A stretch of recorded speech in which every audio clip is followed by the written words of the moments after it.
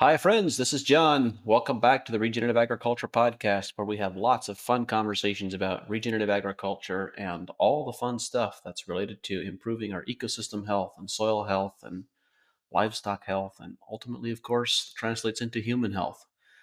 I'm really excited to be having a conversation with Zack Smith, really awesome individual that I met a year or so ago at a conference. I've been following his work on social media for some time on this cool concept that they call stock cropping. So, Zach, thanks for being here, and I'm really looking forward to this conversation. Tell us a little bit about your journey, your pathway, the stuff that you've been working on, and what it is that you're working on today.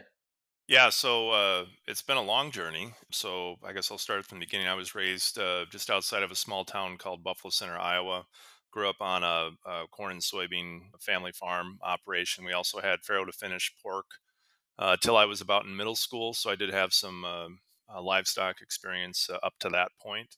Did a lot of chores as a young man. I learned all about that stuff as well. I graduated high school in '98, and I really loved farming. I wanted to farm, but there wasn't room for me. My dad only farmed about 900 acres, so I went off to study agronomy at Iowa State, and came out after 4 years and into a depressed ag market, and ended up doing something I didn't think I would do, which was actually move back to my hometown. And I worked for the first 2 years in a seed production role at a small seed company. And then from there, I went on for the next 11 years, moved on to a large independent chemical retail business where I became a certified crop advisor and sold a ton of pesticides essentially within a 150-mile radius of northern Iowa, and really became good at that craft and understanding active ingredients and really being a technical, as one would probably call big ag agronomist. And after doing that, I wanted to get off on my own and hang out my own shingles. So I took on a Pioneer. Zach, I didn't know that about your background. I'm starting to reconsider whether it was wise to have you on here. I'm just joking. I bet you are. I know you are. Yeah, so I've sold a lot of glyphosate over the course of history. So if that gets me as skull and crossbone band, I understand. But I think there's more to the story worth hearing. So yeah, so then I became a Pioneer seed rep, and hung out my shingle, and also had a crop protection business and a fertility business and a soil sampling business as well as a cover crop business. And it's really where I got this concept of enterprise stacking really figured out. I wasn't just a seed guy. I wanted to utilize all of the tools I had in my agronomic intellectual war chest. And so I wanted to pull onto a farm and be able to have a lot of different revenue streams that would hit so I could visit fewer farms and be more efficient with that use. And so I did that and built that business over the course of the next 4 or 5 years, and I farmed still on the side. So my dad retired in 2013. I took over the part of the family farm, and I farmed basically on the side. And that's kind of how I got into this soil health realm. Was I was really interested in switching the farm to different management tactics. So in 2011, we switched to strip till, which not wasn't because of a soil health thing, because soil health really wasn't in vogue back then. It was more of efficiency and saving passes and being a more efficient corn and soybean producer. And then we accidentally got introduced to cover crops in 2013 with a big flooding prevent plant year.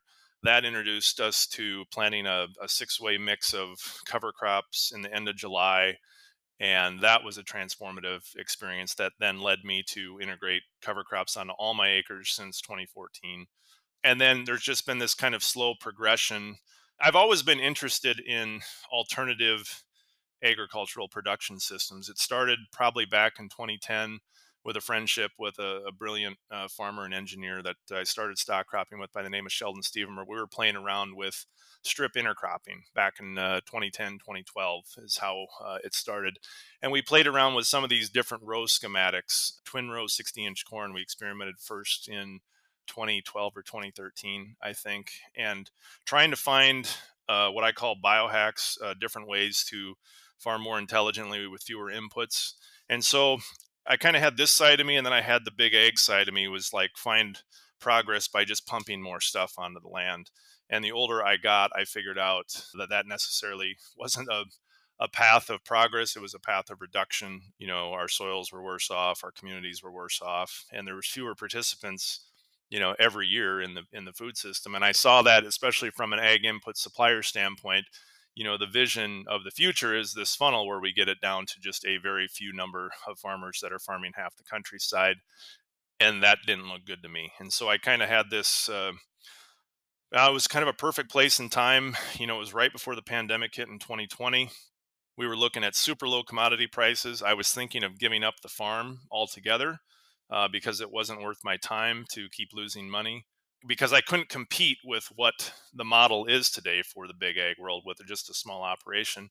And so myself and two other farmers, I mentioned Sheldon already, Sheldon Stevermer, and then Lance Peterson, we were trying to come up with an alternative production system within our context of what we knew, which was corn and soybeans.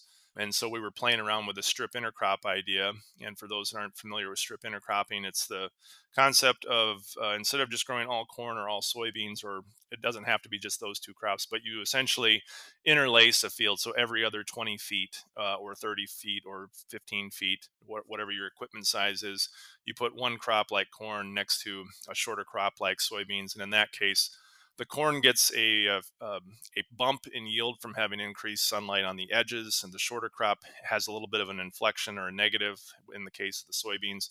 But the idea is that the increase in corn yield outweighs the penalty on soybeans, and you have a greater revenue across the acre if you're willing to screw around with it. And as small farmers, we were. But what we were really searching for in the winter of 2020 was, and how this concept came to be that we call stock cropping, was we wanted to find something to replace the soybeans so it wasn't a negative in the system. We wanted it to be just as competitive, if not more, than corn in producing revenue.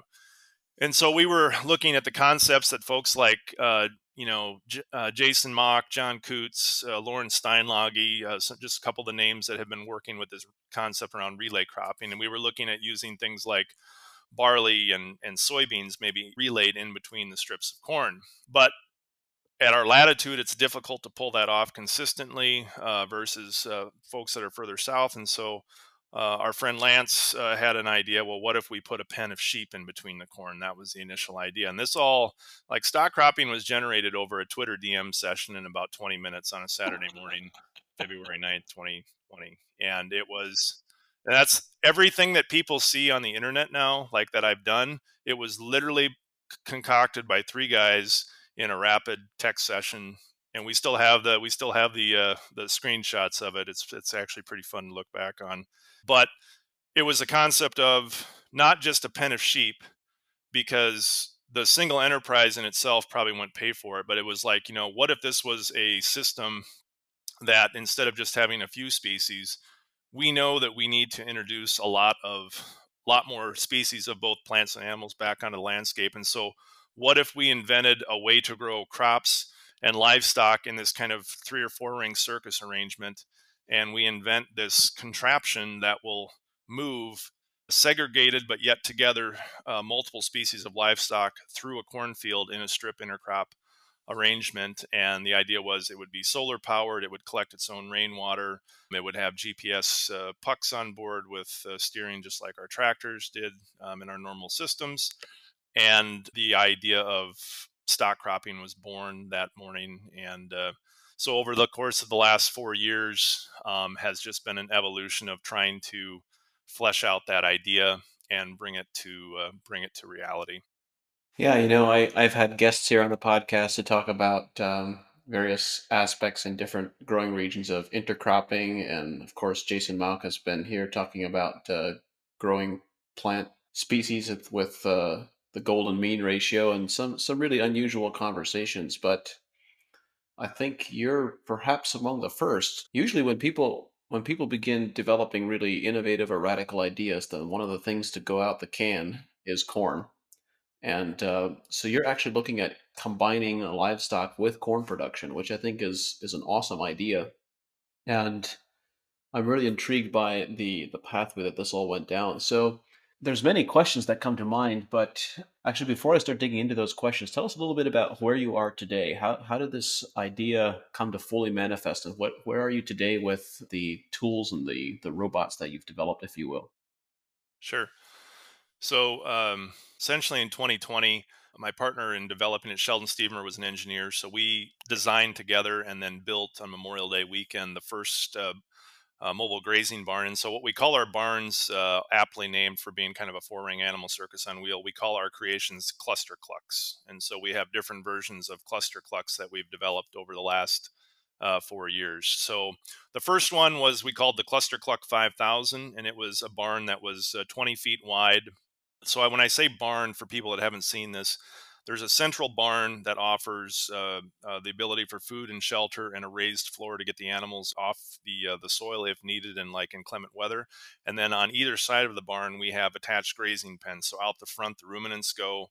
Out the back of the barn, on the other side, the pigs are able to go out. And then attached to the back of that, we started off with like Joel Salatin style tractors that had poultry, and then they were all connected with a hitch and tether system with water systems.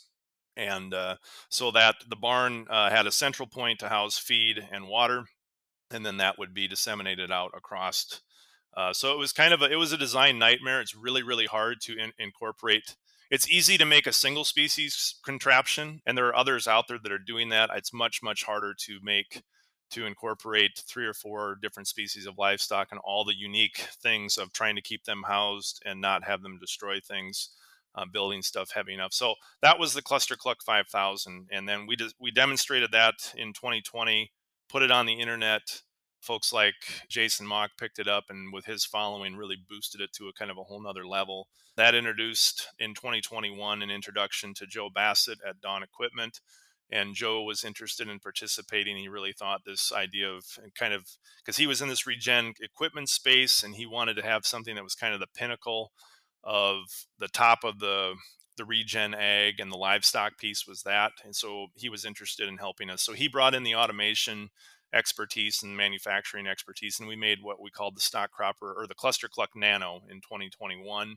That barn had full autonomous integration, solar panels, onboard computing capacity, electric drive motors. Trying to think what else. Oh, GPS steering with that system integrated, and then we had a Cluster Cluck app on the iPhone that would allow us to give programmable movement for whatever time of day. So that was the advent in 2021 that we went to there. 2022, we went back in and re-optimized the Cluster Cluck Nano, made it about half the weight, because everything is about, from a cost standpoint, you have to get the weight, low enough and take out all the fat. And so we cut essentially 2,000 pounds out of this barn to get it down to weigh about 1,800 pounds and simplify a lot of the operations, make it simpler to potentially manufacture. That barn was a smaller version, a 10-foot wide barn that was really only designed for ruminants and poultry together. So that was 2022. And then in 2023, this last year, and we can get into this more, I really see two lanes of cluster clucks from a market standpoint. One, which is perhaps a scaled regenerative production system that we would produce for farmers, more with the diversity of all three or four species. And the other lane I see us going down is what I term protein sovereignty driven consumers, where we build devices specifically for, say, if you have an acreage and you don't want to build $100,000 structure, you can buy a cluster cluck from us that you can put, some pork or some chicken in, and have something that is much cheaper than a big structure, but however has utility in managing, land that you own with livestock, fertilizing them, moving them autonomously, so you can still go to the lake on the weekend and enjoy, life, because having livestock has a lot of responsibility. And so, that's kind of the arc of what we've developed over the last couple of years.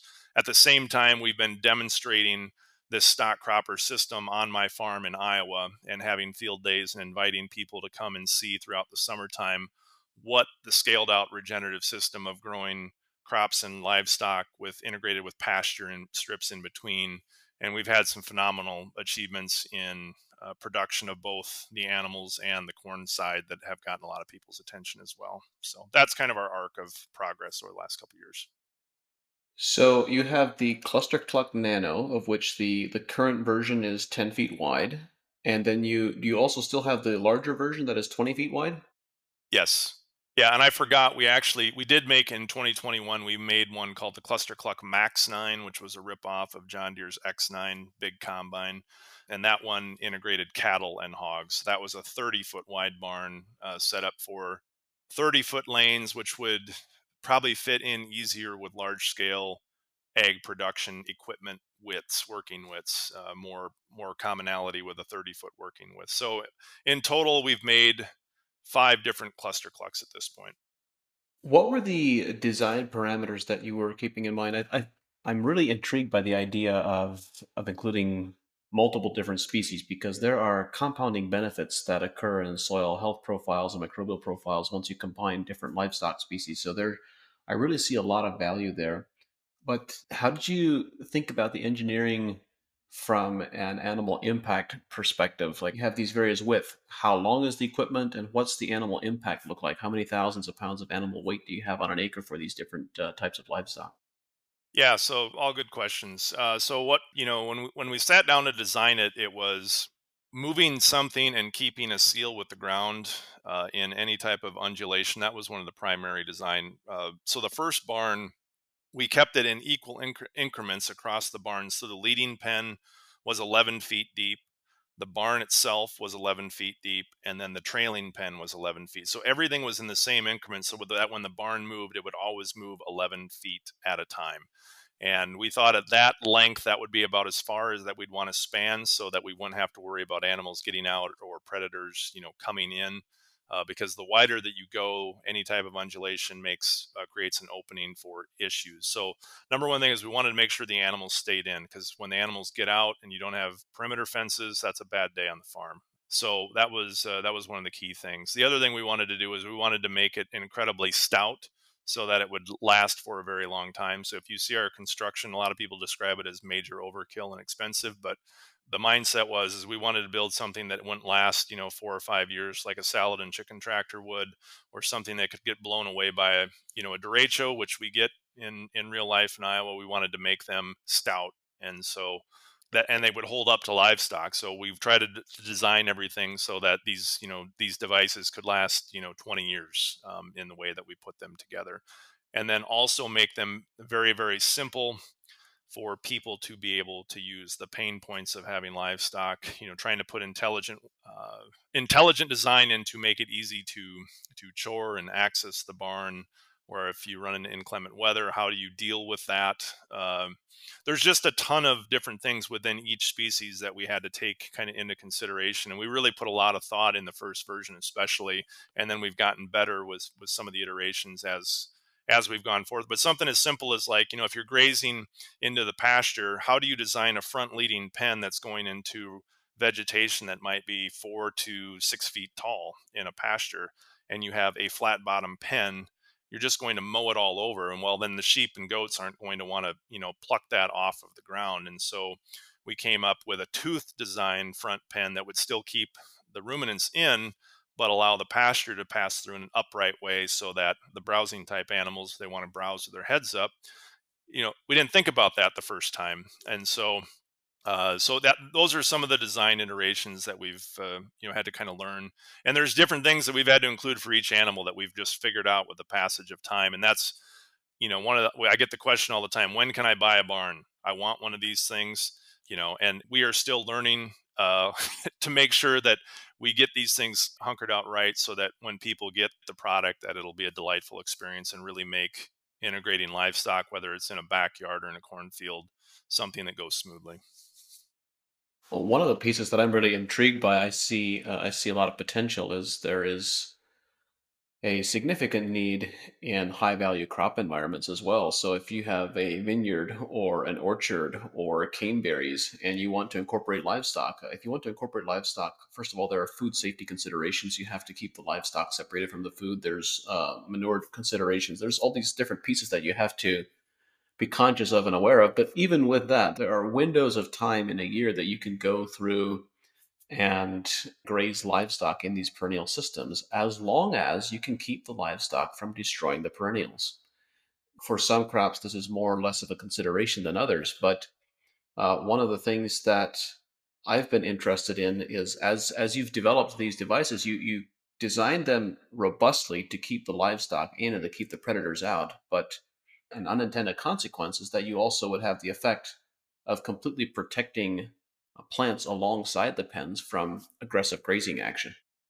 Yeah, that's 100% right. And so, like, that's one thing, even within corn production, that we've had to alter because the block paneling that we use for the side fences, even in corn, we've had to make it smaller so that, the animals are passing within 12, 18 inches of the corn next to it in the system. And so we were getting too much grazing of those outside leaves, through the fence. And so, just like if we were going to design for an orchard or a vineyard, we would need to have pens that would almost be the leading grazing pens. I think almost are going to have to be a trapezoidal type shape to limit them from trying to climb up and get through that. To still have a wide footprint to graze at the ground, but to keep the animals from jumping up and trying to get at the vegetation, like in the type of setups that you're talking about. One of the fundamental questions I've been really intrigued and fascinated by the work that you have been doing because I see so much opportunity, so much potential for it to, in so many areas it could be implemented in. But one of the major benefits that the Salatin tractors have going for them is the capital costs, where they are relatively inexpensive. And that's the one, as soon as you start talking about electric drives and GPS and solar panels and batteries and all the pieces that you've incorporated, the question becomes, well, what's the capital cost for that from a production perspective, and does that how does that really pencil out? Yep, and that is the right question. And that's why, if you're going to just try to do this with a singular species or a small singular barn, it does not cash flow from a business standpoint. And we knew that right off the bat. And that's why not only did we want from an or a biological diversity have increased enterprises with multiple species of animals, but definitely from an economical, it's same thing back to my seed days. The enterprise stacking with the single cost of the chassis is what makes this thing go. And so I've built an economic model out using average USDA pasture raised pricing, for hanging weights for what we've produced in this system.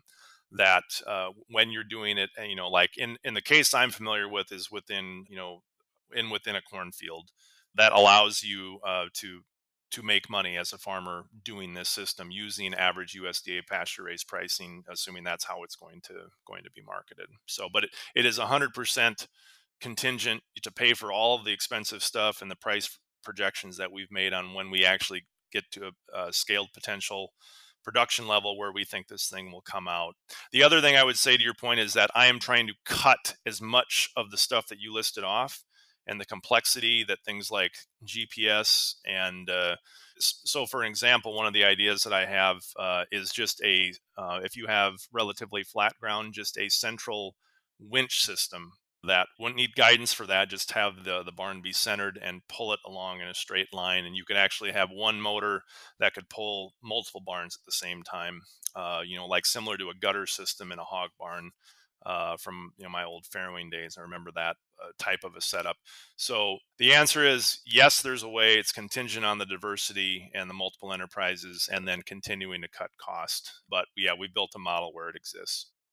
How many of these various units do you have out in the field and being used at this point?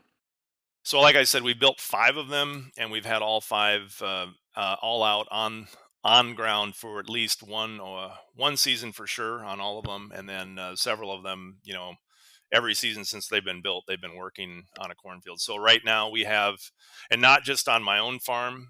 So we this last year in 2023, we got contacted last year by Precision Planting in Pontiac, Illinois, and they wanted to have one because they were working on strip intercropping and seeing that was a way to, in their minds, boost production. And so we set them up with a Cluster Cluck Nano that they've been demonstrating there on their farm. And then I also have another one in southeastern Illinois at a farm that is the set for a TV show that is utilizing kind of for the backyard homesteader. So we have, we have barns that are outside the privy just of our demo farm in just outside of Buffalo Center, Iowa. When you think about the pen size, the actual pen size that you have is relatively small when you think about the way livestock are usually managed. And people talk about intensive animal impact and intensively managed rotational grazing, where they might be moving them. It's very common to move once every 24 hours, but it's becoming increasingly common to move more often than that, to even move several times per day. And so the question that is coming to mind for me is, if you have these smaller pen sizes, how are you thinking about the animal inclusion rate? Like, how many pounds of live weight are you having for the different types of livestock? And how does that correspond to your movement frequency? So that was all taken into account when we first designed the first pen. So it was based off of a minimum of square footage. Like, so for example, the Cluster Cluck 5000, we wanted to keep the same space requirements that are required, at least in a confinement barn. And we would be more than that because we wanted them to have enough room if we needed to lock them up, that they would have that minimum of like, with hogs, I believe that's 8 square foot per hog. But yet, 98% of the time they have the ability to go out into this 11 foot by 18 foot pen outside. So you're talking about the 8 square foot, or the size constraints are they're the inside of the barn, the middle section of the barn. Correct. Yeah. So in the case, like with hogs, okay. So the reality is everybody loves having hogs outside, but you know what? When you get 3 inches of rain, you know, hogs make a mess in about 5 minutes, and so it's nice to have the ability. So what we will do, like if it's forecast to get a lot of rain overnight, we will lock the hogs up so that they don't do too much impact on, and then wait for things to dry off, then let them back out. And so the frequency of moves that we do is really it's a function of the size of the animal. So especially with the ruminants, because we don't want to just keep moving and not take full advantage of the pasture mix that is there. So we've kind of learned that. When we start off, we start with feeder lambs or goat kids out front, and then feeder pigs in the back. And so the smaller the animal, the fewer times that you have to move a day to not make the impact.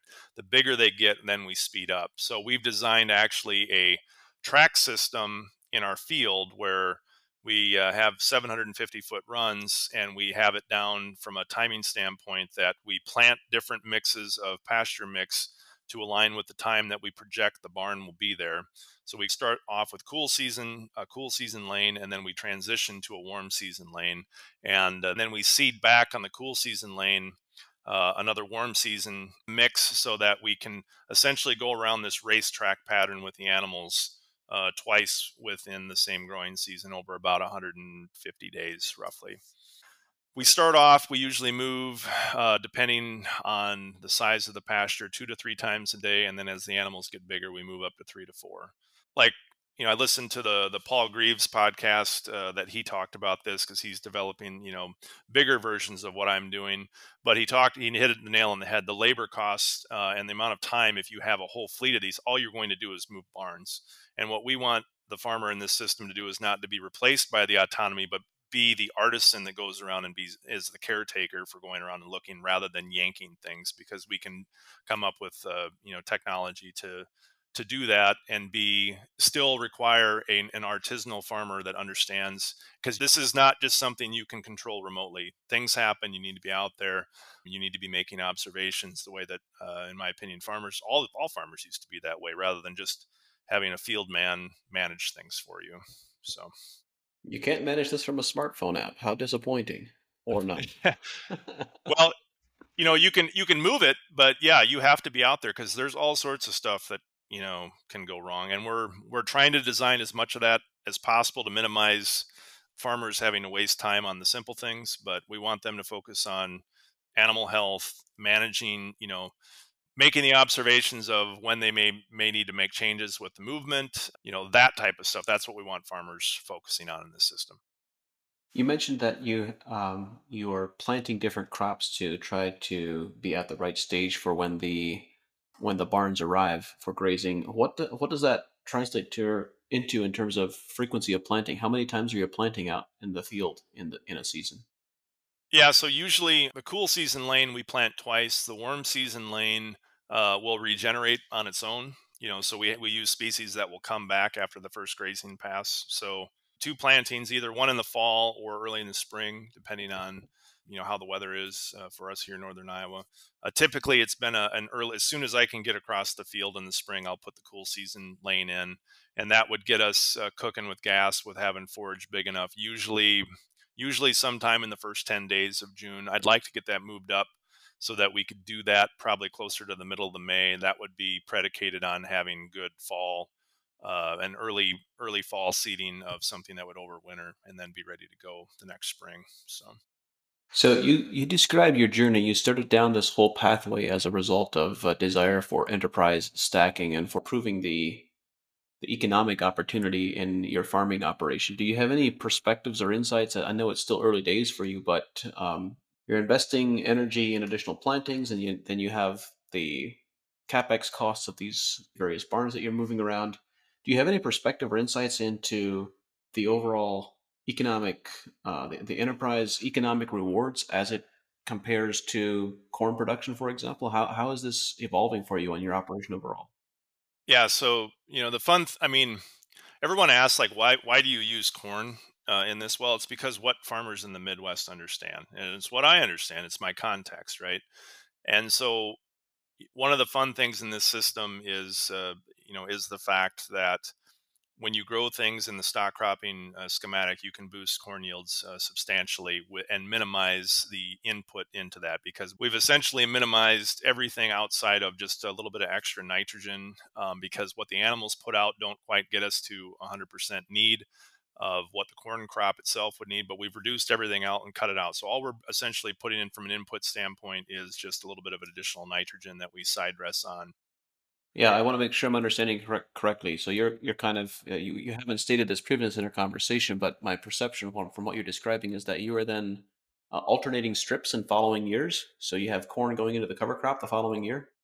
Yes, I didn't explain that. So thank you for stopping me. Stock cropping is predicated on the plants feeding the animals and the animals feeding the plants. So after we have the annual pasture cycle complete, the animals have been on the next year, we simply flip flop and rotate. So where the animal nutrients were laid down, then we plant the crop in. And the idea is that we want to have a system that is self-sustaining. So truly regenerative, where the corn that we are growing, or whatever crop, it could be field peas or rye or anything to make a feed ration. We take that simply into the yard. We put it in the bin. We have a feed grinder like my forefathers had or my grandfather had, and the farmer becomes the mill again and retains that value, brings it back out to the monogastric animals the next year, like the pigs and the chickens that require that. And you really truly have a super low carbon footprint value chain where you're walking the value off the farm in the form of the protein. That's really, I didn't explain that in totality, but yeah, we're trying to create a perfect rotation where we're growing the feed stuff in concert with the livestock at the same time. Well, you have a slightly improved rotation over corn and soybeans, but you're still going into corn every couple of years, so there's still room for improvement. I'm just poking you here and there. 100%. 100, yeah, and believe you me, like I am more than open to incorporating other crops and other types of rotations. Like, to me, like, I don't know that we've really figured anything out. I think we have something more interesting than corn and soybeans, but I think we're just on the tip of the iceberg of what could be possible when we think outside the box and incorporate people much smarter than me into this space. So Well, it takes all types of innovators to collaborate. But I want to come back and we started. I had asked this question about economics, and then we got sidetracked a little bit. But when you look at the economic picture of the whole ecosystem, and what you're describing now is that you're actually getting economic benefits for the corn crop as well, because you're getting yield improvements from the edge effect. You're also have less nutrient inputs, so I'm sure that is having an impact. So, what does the whole ecosystem look like? So the corn is really not the story, it's the livestock. Okay. So the corn gets people's attention because we can grow big yield corn. So this last year we grew 325 bushel corn. That's what people identify with. But when you look at the numbers, it's the livestock that's really the story, because within within hitting the same acre twice, we're essentially growing 10 hogs per acre. I think it's 6 to 8 small ruminants like goats or sheep, and then roughly, I think my math is 250 to 300 chickens that are all in this wagon train that we go through. And the chickens, I should say, those would be two turns of chickens, two different crops that would be in the back trailer. But it's essentially that density, that amount of numbers that only really take 3/4 of an acre to operate on. And so that, when you add those numbers up, we're creating somewhere on the livestock acre itself, we're creating somewhere between 12 to $15,000 of, depending on which pricing you use for average pasture raised pricing. That is the gross revenue that we're starting with to then pay for the things like the infrastructure that it takes to house and move the animals across the space. So Wow, that's 10x corn revenue. Yeah, that's why I say the corn is just the shiny thing to get people's attention, and then the real story is livestock. And a lot of people really struggle with that when they come and they're like, "Well, what are you getting for your corn?" Well, 325 bushel. Well, that's only 160 bushel corn. Well, no, it's not. It's 325 where we planted the corn and we did it on hardly any inputs. And the reason we got it was because we changed the arrangement of what the field looks like. And then next to it, you think that's a zero. That's what consumers want to buy and pay a premium for, is stuff raised outside in this stacked formation. And when you tell them what that number is, they kind of look at you like you got six heads, because they're just, a corn soybean farmer only thinks about things in the terms of corn and soybeans. And so I get that question a lot, where people really get hung up on the fact that I'm using half of the land for livestock, and they kind of short circuit. But that's essentially the economics. And I've got a model built. I'm happy to share it with people, have them critique it. But it presumes two things, and the challenges to scaling this out are the the pasture raised price on the hook for the farmer to be able to receive, and then it assumes that you have access to processing in a market, and that is the biggest hangup that everyone runs into this space, and also why I'm attempting to pivot into things that are more accessible, and then hopefully back build, keep developing the scalable solution. But in order to get to revenue with these devices, look at some of these alternative things that I talk, or alternative paths to market that we talked about earlier. Yeah, I think well that could be room for another very different conversation. So I'm going to come back to this economics question one more time because we've talked about the dramatic contrast in revenue from a top line perspective, Yep. and there's obviously the obvious questions of assuming access to processing, assuming access to markets, et cetera. There's a number of assumptions here, but when you include, if you look at whole enterprise, you look at the capex costs. What does the bottom line comparison look like? Because lots of farmers have already have they have a lot of capex invested in corn production, and we're talking about an entirely new capex investment here. Yeah, I'm not dodging it. I just keep going off on tangents. So bottom line, profitability in the models I built somewhere between $1,500 to $2,000 an acre, broad acre. So across when you look at the system as the whole, that's the type of profitability per acre we're looking at in this system. I want to clarify. You said 1,500 to 2,000 broad acre. Is that including the corn half acre? Yes. That's including. So Correct. okay, got it. Yep. It's an important Yep. important distinction. A lot of assumptions in that, and so I want to be really transparent and clear. There's a lot of things to happen for that to be right, but that, I mean, from a theoretical standpoint, with what we've produced, the amount of space it takes for what we're doing, and the stocking rates we're using, those are the numbers. Let's talk a little bit about the types of pasture mixes that you're using. You're using both a cool season and a warm season mix. What are the various species and species diversities, and what have you learned about the various pasture mixes that you've been using so far? Yeah, so the cool species, we start off with. It's primarily driven. I'm not an expert in the cover crop mix range. As far as I understand some stuff with my exposure, but it's been a learning curve with livestock and how everything reacts. So we started off a mix that was kind of heavy with oats and let's see, kale and forage rape, and we had annual ryegrass in the mix. But the rye and the rape usually is what ends up dominating those things. So I've played with rates on the early side, backed off on the oats to try to get some of the expression of the other species to really take off, because the oats have really dominated them too much. On the warm season species, I've tried a couple different things. This last year, I planted probably the most diverse mix, but we've relied on things like we've had 4 dry years, so I've been picking things like millet and Sudan grass, things that would do well in drought periods. But this last year, we built it out. We had cowpeas, we had sun hemp, we had sunflowers. Trying to think what else we had. It was an 8-way mix that we used on the summer species, and by far we had the ratio of that was much better. The issue is height that I run into of as far as getting the barn pens to pass through. So especially with things like sorghum, Sudan grass, that can, if they get left unchecked, they can really get some height on. That's one thing that I would amend.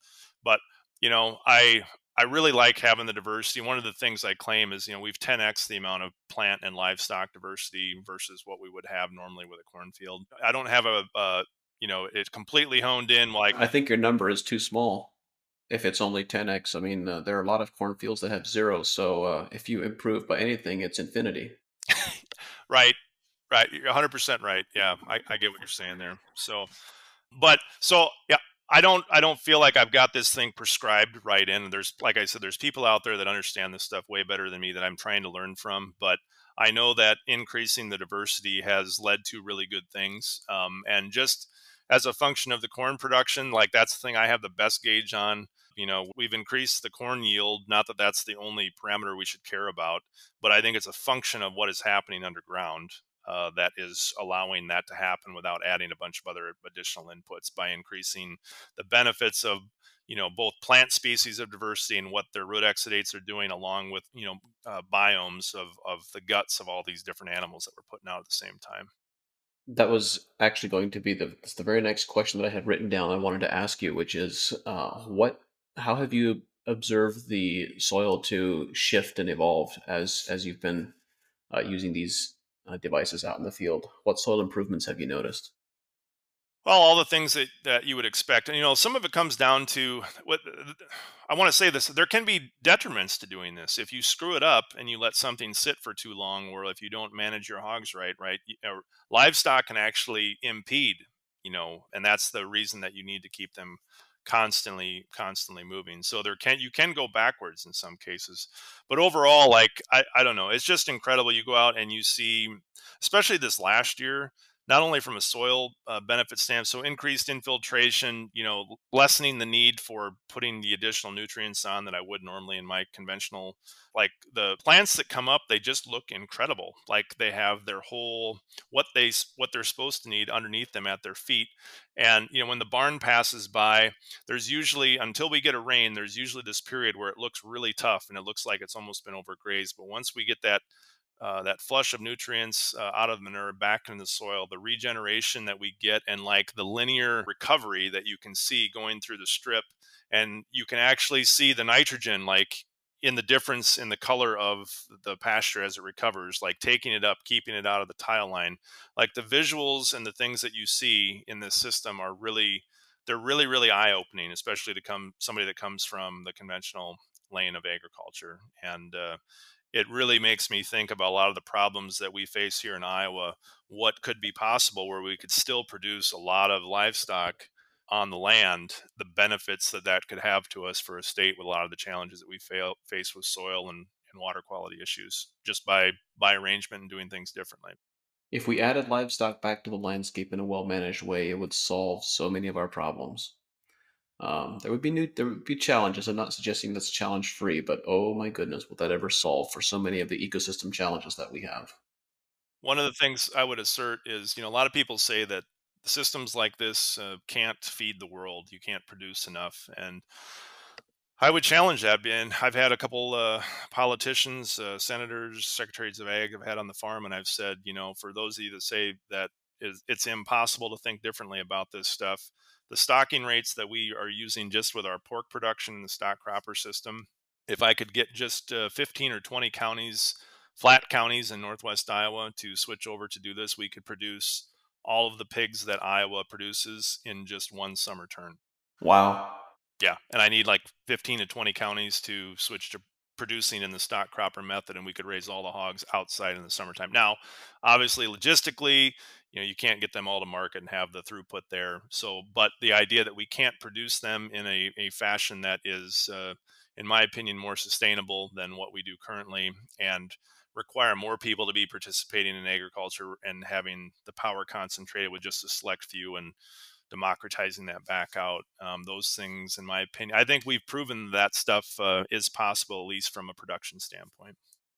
One of the fundamental challenges of our agricultural management ecosystem and worldview from a macro perspective is that we tend to focus way too much on yield as measured in terms of pounds per acre or bins or bushels per acre. And I think if we started measuring in terms of, there's two parameters. A, we should measure calories. B, we should measure complete protein, protein that has complex and beneficial amino acid profiles. And we should measure those two parameters relative to acres and relative to water and water use. And if we started doing that, there's no question that well managed livestock on the landscape would beat what is happening with our current crop production ecosystems, and not by a small margin. It would blow them out of the water entirely, and that. This is, of course, where I believe the future is and where we're going to go in the long-term future. It's just a question of how rapidly can we get there and how much environmental degradation has to occur before we collectively say enough is enough and we have to shift. Yeah, I think you're 100% right. And the thing I'm guilty of when I have conversations is I focus on the context of what I know or what the current status is or how people think of progress. And I think what you just stated is exactly the direction we go. And once you get enough people or from the powers that be that understand that, I think this thing will go like wildfire. If you think about what the outcome is under the right attributes, I should say. But water quality, soil quality, and human health outcomes. That's another thing. The older I get, I start thinking a lot more about, not only myself, but within my family and observations of society as a whole. The older I get, where there's definitely something that we're not doing correctly, and agriculture is the start of all that. So. What do you see as the future for the cluster clucks? How do you see this evolving? Yeah, so it's a great question. I wrestle with it every day because there's a lot of options and directions to go, and I'm a single guy still with trying to get this off the ground. So we've gotten some venture capital money that we poured back into additional R&D and manufacturing, but the path that I see most likely right now is we're going to try to get to market sometime in the next year with a small backyard poultry version where it's cheap and easy to manufacture and like get the basic principle out there, and then hopefully get to the point of revenue, bringing back into the company, and then start to back build into developing the cluster clucks for things that you and I have talked about before, things that are easier markets to get to, like silvopastures or orchards or vineyards, those type of things. And then eventually, if those things go well, back build into developing the full scale field models. I feel like from an opportunity standpoint, from a business standpoint, at least what's the most immediate and lowest hanging fruit, so to speak, that's kind of the vision that I see. So start off with the idea of protein sovereignty, feeding your family, and then slowly backstep into using these devices to, dare I say, maybe attempt to feed the world or a portion of the world. I don't have enough familiarity with the numbers and the scope of the context, but I'm sure you're probably are considering this already. But what if you went in a different direction, and if the key constraint is access to processing, what if we focused on providing access to processing and mobile processing trailers and so forth, and provided the opportunity for more farmers to have a pathway to market there?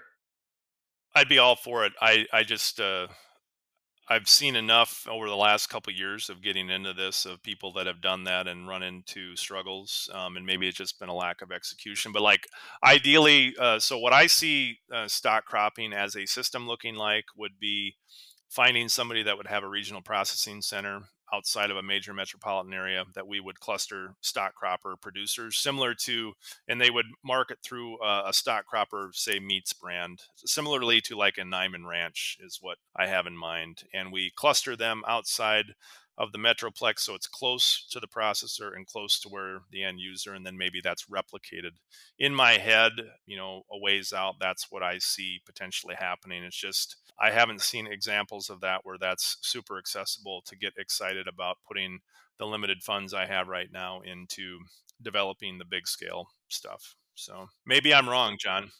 So Oh, we're all wrong about something. It's just figuring out which of the things we're wrong about. That's the problem. 100%. And getting there rapidly enough. Yeah.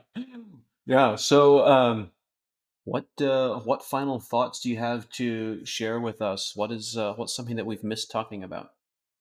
One thing that we haven't talked about that I touch on a lot is, and I hit a little bit on it, this idea around protein sovereignty and getting more people involved with growing their own food.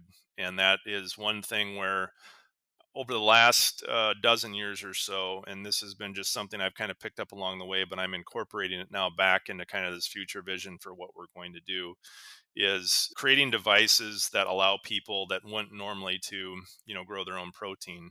And not only do that, but help, maybe help educate them or train them to become the processor themselves. And when you become the processor, it requires community, because it requires people to come together and work together for. So maybe it might be a case where say, somebody in a outside of a metroplex has, a couple acres that they don't want to mow. They want to cluster cluck. They want to actually produce protein. They live in a cul-de-sac and they really don't talk to their neighbors because they don't really have a good reason to come together. But what we've done is we've been butchering our own animals, our own hogs, for the last dozen years, and we've been inviting people that have had no experience with processing, and they live in the city and they really don't have any real experience other than getting in their, Prius and making the commute and coming home and maybe mowing the lawn, and that's as far as they get as far as doing, real things. And so, like, what if we created this pathway to get more people involved and educate so that they start, because I think that's the one thing, consumers need to have more interest in this path, whether it's getting it from a scaled production stock cropping system, or not. They need to have a better understanding of where their food comes from and how it is produced, and we need to be more transparent with that. And so I kind of see this protein sovereignty lane as something where we can really give people that are interested in a really unique opportunity. We can build devices that allow to bring them into closer to where they're at, but then also enable them to give them the skills or the support to figure out how to actually get it into their freezer. And it's hard for me. I talk about a lot of things. I've got a lot of different ideas in this space, but I think, to me, that from what I've seen in my own personal inclusion of introducing people, that is a really, really powerful piece that solidifies community and friendships. And this, kind of what we used to do all the time in agriculture was we depended on our community to come together and help us harvest, and we don't do that anymore. We view the neighbors as competition rather than allies. And so that's one of the things I see with stock cropper that that gets me excited, rather than just selling widgets, like actually helping people understand where their food comes and actually get them to participate in that, for those that are interested. Yeah, there's very valuable. There is a type of connection that happens when people gather together around food and food supply that just doesn't happen as easily for some reason in other ways. And I don't know how to exactly qualify that or describe that, but I've certainly experienced it, and I know that you have, and that many other people have as well. Let's talk a little bit more about the cluster cluck nanos, and or as you're describing them, the residential or the small acreage unit for people to just to grow their own meat supply. The two questions that I have from personal experience, because I have poultry, or actually at the particular moment, the correct verb is I had poultry that the raccoons wanted to enjoy more than me, I suppose, or more intensely. And so, how predator proof are these? Are they able to offer complete predator protection? And what does the feed supply look like if I need to travel and be gone for a weekend or 4 or 5 days at a time? How viable are they from a poultry and livestock management perspective?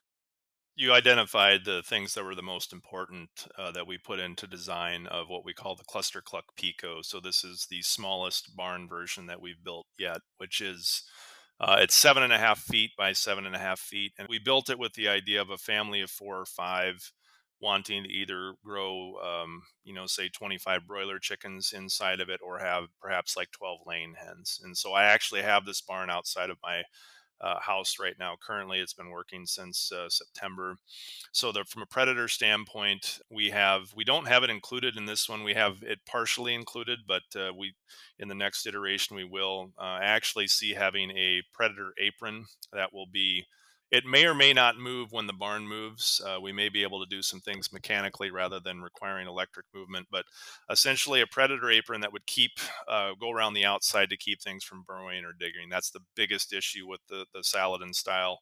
And then making it heavy duty enough that things that are really strong like raccoons can't go through. And the same thing with the fencing that we have on the bottom. So the barn essentially is designed so the bottom 2 feet is a steel frame construction with chicken wire, half-inch chicken wire, to minimize the coons being able to reach in.